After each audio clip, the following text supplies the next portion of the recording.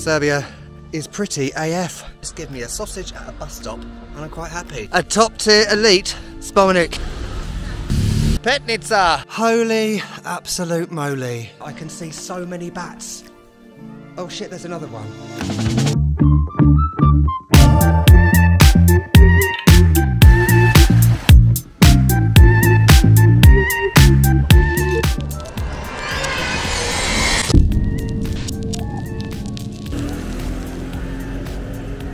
Right, hi everyone and welcome back to Serbia once again. This is part number 8 of my 2022 Serbia series. I'm in the city of Valjevo, which is kind of equidistant between Belgrade and Užice, where I'm currently staying.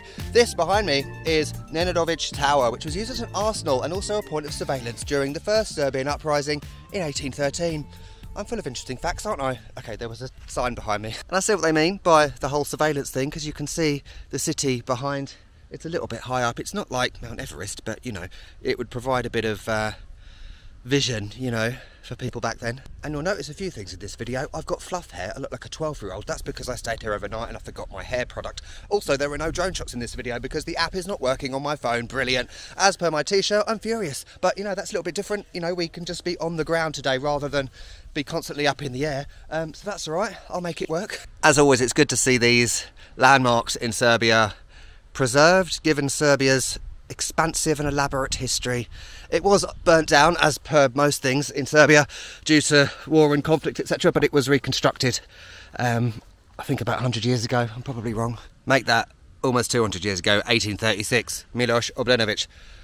You can go inside, it's like a museum tour thing, but honestly, I don't have time for that. More on that right now. So yeah, the last video was a 4K walk around in the centre of Valjevo. Check that one out if you like. And as I said in that video, I'm not going to focus too much on the city in this video. We're going to go out to some different areas. That's the plan. So before you start on me in the comments, there's my explanation. Zastava. And also on that sign up there, I don't know if you can see, the names of different monasteries in the region.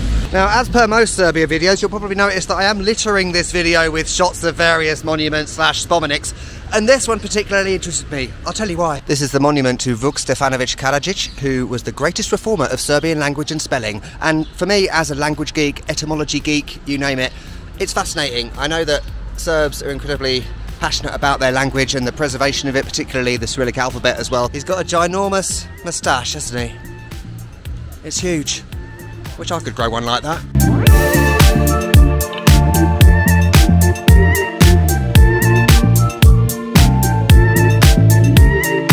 Valjevo is a pretty city, as you can see. There's some really nice architecture, there's museums, etc. Up there is a really nice building. Look at that dome up the top. Kind of like a pinky colour.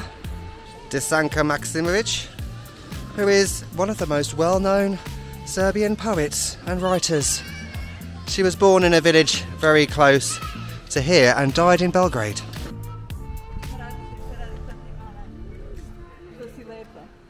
I've returned to Tešnad, which was featured in the last video. We walked all the way down here at sunset as people started to set up their restaurants and things. It's the area of the city which has very much kind of been preserved as per 18th century Serbia.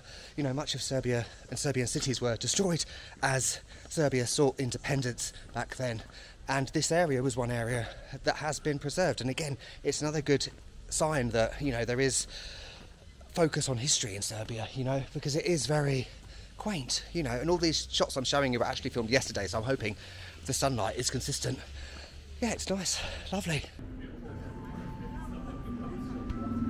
I mean, on face value, as you can see behind me, it does look like it could do with a bit of work, but maybe that's the whole point. Maybe it's not meant to look immaculate, maybe it's meant to kind of encapsulate the feeling of that time. Before we move on, I just wanted to show you this bar and restaurant here. It's really cool. I might come here later after I finish filming, but look at the sort of stuff in the windows. We've got all these old vehicles like toy cars. There's a taxi thing there that's like a minibus, NYC taxi.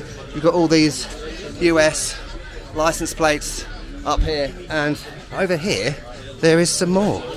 There's a London bus there, a Route Master. Spectacular. And there's inside, I have to be quick because of copyrighted music, but they've got more signs up on the wall in the distance. Looks like a cool place to come for a rakia and a cigarette. Oh, it's another church. What a shock. It looks much bigger. Let's check it out. Bloody hell, it's sunny. This church kind of reminds me of an Orthodox church in Ukraine or Estonia. Alexander Nevsky, for example, with the domes at the top because they're that dark colour. Normally in those countries a lot of them will be like jet black or matte black, whatever. But yeah, it looks similar, you know, Orthodox everywhere. There's a guy with an accordion there, classic Serbia. And regarding the drone, I'm kind of like, oh no, I don't have to do an additional extra hour of work. I'm a lazy bitch these days.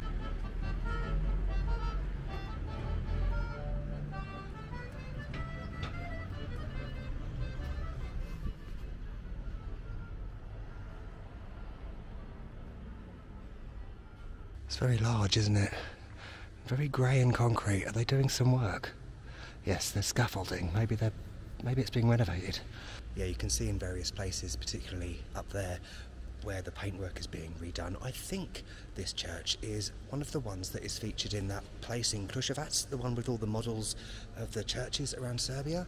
I could be wrong, but it looks familiar, strangely. But there's even a little model here. Serbia does like its models, doesn't it? Particularly of churches. It is strange to see a church like this that is so grey and barren. It's a brand new experience. God, imagine the work that needs to be done. I don't envy them. Ah, that's better. This lemonade is iconic. Well, it's not that good, but it's, you know, it's lemonade. I drink it a lot. We're climbing. I've got to go that way, I think. Once again, Serbia is pretty AF. And there's a cat. Yeah, look, we're heading up the hill towards the monument of the soldiers of the revolution, which I think is behind me. Look over there as I just trip over. Silos, industrialness, industry in other words. That building there, I would love to explore that one. It looks particularly derelict and go up on that roof, that would be cool. I can either go left or right, I think right. Right, I can see the spomeniks through the trees and it looks elite. Let me get my breath back, hang on. Now this is what I call a top tier elite spomeniks. Look at it. Fist pumping into the air, overlooking the city in the distance and the hills.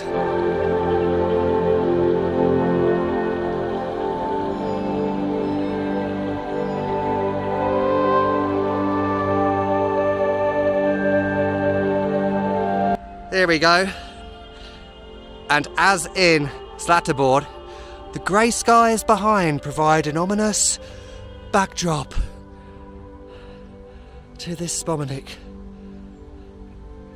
Reminds me of the one in Niš, you know, with the three fists coming through the ground, although that's a bit of a different meaning, but it's still got the fists of victory, celebration, you know.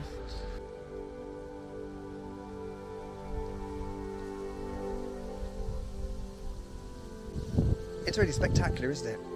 Like, these monuments are always like up a hill in the middle of nowhere with an amazing view of the city.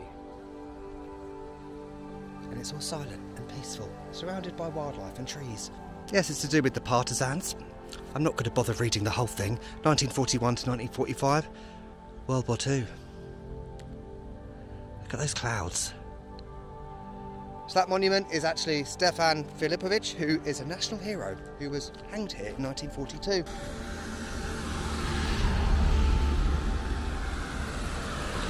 Pavilion, Markova Stolica, 100 metres, let's go. I think it's a viewpoint up here. Oh yeah, Marko's chair. I think I saw a gravestone back there for Marko by the spomeniks. Most famous lookout point, widest view of the city. Who needs a drone? Yes, the Kolubara River, which runs around here. Marko Kragujevac, who was the grave I saw back there, he was a poet, another poet, who used to sit here, apparently, and wash his feet in the river. Brilliant. Oh, wow. I am truly shocked. This is stunning. Again, just like in Novi Sad, we've got a lot of greenery. Just like in Ovčar Banja, just like everywhere in this region of Serbia. Obviously different trees, not pine, I assume. Although I did see pine cones back there. You can imagine getting married here. As if I'd want to do that.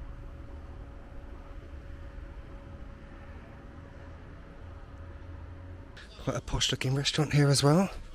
Oh, it looks like there's some sort of planned party going on, maybe a wedding reception or something. That was nice, wasn't it? There's the gravestone I mentioned down there, and someone was just taunting me by flying their drone above me. Thanks very much. But now, as Buffy the Vampire Slayer once said, now is when you make a choice. I could either go to the Gradac Canyon, which I mentioned in the last video, with the cleanest water in Europe. Otters live there. There are also monasteries, as I touched on briefly earlier. Or I could go to a 6,000-year-old Neolithic cave. I think you know the one I would rather go to. We kind of did canyons and monasteries in the Ovčar Banja video, so I don't want to repeat myself. Petnica! Let's go. We've got 4 kilometres to walk. That's easy. Yeah, there is a bus as well, apparently. Honestly, I can't be bothered. I've been sat on my arse in front of my laptop all week. I need some exercise. Quick stop in Maxi. Chocolate milkshake. I wanted a pizzarolnica, but there's only a small bakery section. Kobasica and plasma. That should keep me going. I'm assuming this is the bus stop you have to go to. I'm just standing here eating my kobasica out of the packet on the street, as you do. Classic me. And noticing the usual notices of death or obituaries. People sometimes say, oh, you should go to this bougie restaurant, that bougie restaurant. No, just give me a sausage at a bus stop and I'm quite happy. It's how I roll, all right? I'm assuming that's the bus. But here's the sign. Look, I didn't expect there to be all this. All I read about was the cave and also the science centre, research centre. There's also a lake, Church of the Dormition. What's Dormition? I'm definitely in Serbian farmland. There's an overwhelming aroma of shit, cow poo, manure lingering in the air. Lovely. It's like proper farmland in the UK. Thistles, weeds and berries. I thought these were blackberries from a distance, but obviously they're not. They're just regular berries. I don't know what they are. What am I, a berry expert? Apparently I've been transported to rural southwest England. I think I'm going to die, but there is a Citroen 2CV. Iconic. Lots of cars like that around here. Someone's having a party of some kind. Is it a birthday? There's a Zastava over there, an old looking one.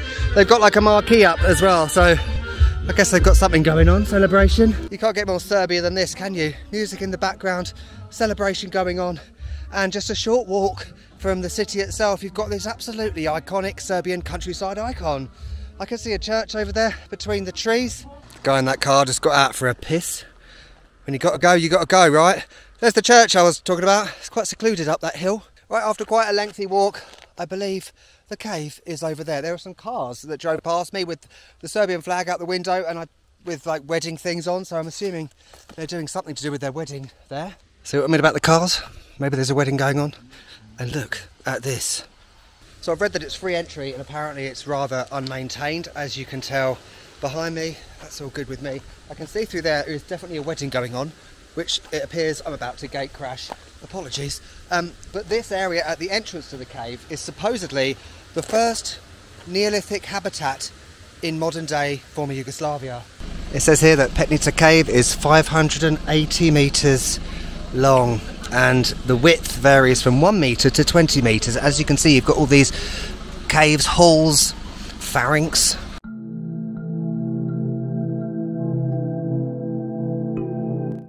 Well, let's go in. Happy wedding. Pozdrav. Oh, hang on, this is just a lower cave, I think. Where's the other entrance? Oh, over there. Brilliant.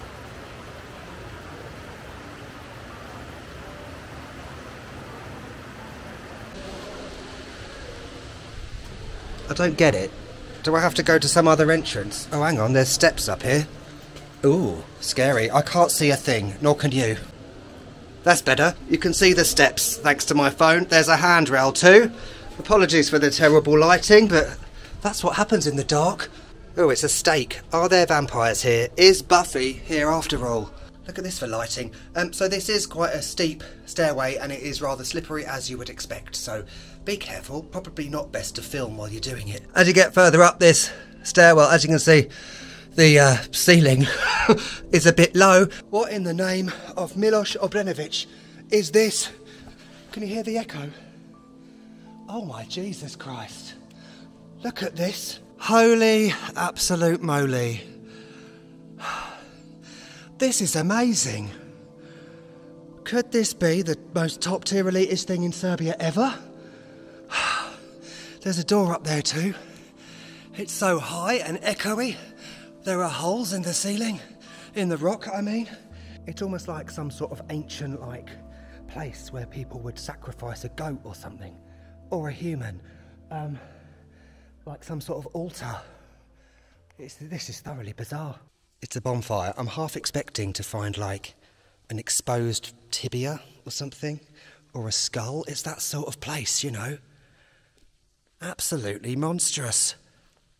Look, there's a door and it goes outside. Oh shit. Oh fuck. See what I mean about Slippy?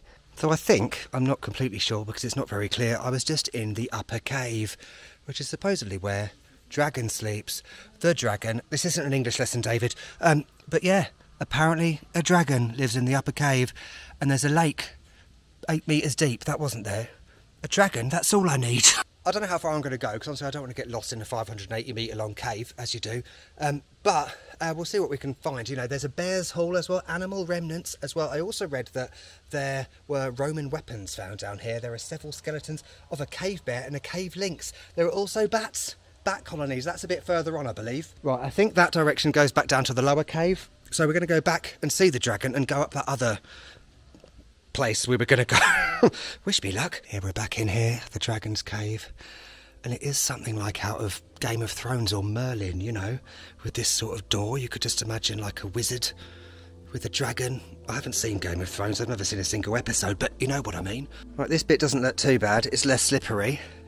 Famous last words. I think those other people were quite happy with just going to the 2 caves, but as per me, I'm going to go further, but not too much further. For example, down here I can't see the bottom, so, you know, I'm not going to risk my life. Oh, but wow, look up here. From up here you can have a really good view of the dragon's cave. Oh, I just went all dizzy, Jesus. It's interesting, the further you get in, it's hot but also cold. Can't see it on camera, but I can see my breath, you know. Really iconic, kind of different thing to do in Serbia. Oh, what's up here? A bat just flew past me. I'm not scared of bats. A lot of people seem to be, and scared of rats and snakes. I love them. Spiders, on the other hand, not so much. I think this just goes round in a circle. Where are the bats? Psst, psst, psst. Hello, angels. I don't think they'll respond to that. I've got to stop doing jokes. Actually, it is kind of well thought out, you know. The steps have been made. Oh, hang on, I can hear water and bats. Can you hear that? That's definitely bats. It might be birds. Oh, fucking hell, a bat just literally flew past my face. There's another one. Jesus Christ. I'm in Batland. Oh, there they are. Wow, I wish you could see the bats. I'm looking up there. I can see so many bats flying around in a circle. Oh, shit, there's another one. Bloody hell, they're everywhere. I've never been somewhere like this in my life. I can't believe it. I don't want to scare the bats, you know. Maybe I should get out of here. You know, as well as seeing the bats flying everywhere, the light obviously is creating the shadow of the bats on the rock behind it. They're literally flying around in circles everywhere, all over my head and everything. So I'm not even joking. It is like a swarm of bats. It's like when someone disturbs a wasp's nest, except not wasps, bats. I could probably continue up there, but honestly, I'll get hit in the face by one. There are that many.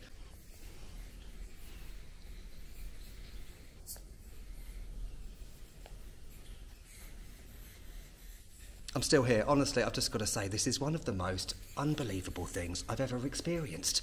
Like, not only in the last 6 years of travelling, but ever in my entire life. I could just stay in here with the bats. Listen to it. You can hear the bat noises, the wings flapping. I'm like David Attenborough, except more annoying. Right, after all that bat chaos, my battery died, unsurprisingly, so that's why the picture's a bit shit now, but whatever. That wasn't the Dragon's Hall, it was the concert hall. That's why there are 2 skylights in the ceiling to allow lighting for performances. And in the Bear's Hall, those skeletons I mentioned are between 2 million and 10,000 years old, before humans existed. The Ice Age. Can you believe it? Wonderful. Time to go home. Well, that was fun, wasn't it? This is future David coming at you, by the way, for about a week and a half later, because unsurprisingly I forgot to film the end bit. Professional, and I'm just editing it right now, and I just watched that back part back again, and of course I was on the floor laughing. But I'm glad I went there instead of going to that canyon. I can go to the canyon another time, right? The reason I say that is that after filming 500 or so videos on YouTube over the years, it's very difficult not to repeat yourself. You want to do new things, at least I want to do new things in every video, kind of. I don't just want every video to be full of monasteries. That would be boring. Also, I was going to say, I said earlier that Valjevo is kind of equidistant between Belgrade and Užice. Tip of the day, if you are coming to Serbia and maybe you want to go to Zlatibor, I would absolutely suggest stopping off in Valjevo because it's a good stopping off point. I did see hostels, I'm pretty sure I did. I saw people walking around with backpacks, things like that. So if you are a budget traveller, brilliant. And lastly, I have a new power bank. This time it works. Brilliant. And I bought this in the location for the next video, which is an absolute iconic legacy character location from the past. And I'll give you a clue in the last shot of this video in a moment. Let's just say it involves a certain type of architecture that I enjoy, and it's going to be an absolutely top tier epic video. Lovely. Hope you enjoyed Valjevo and Petnica. See you next time. Catch you later.